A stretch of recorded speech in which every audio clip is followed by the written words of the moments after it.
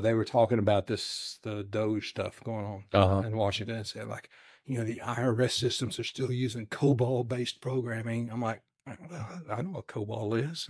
I don't. I know. I don't know Like nobody in your generation and younger probably would have trained in that. Was it good stuff? It was good at the time. It was a computer language. It was my first computer class in school. We had to write a program on punch cards because they said to us, you could graduate and go to work for a company that still uses these instead of the big reel tapes and stuff like that. That were like, remember that? Yeah, there's more stuff on my phone now than the computers I worked on. Oh yeah, yeah. No, there's more power in. Yeah, it's crazy. I don't know what the ratio is, but like compared to like the computer that brought them to the moon.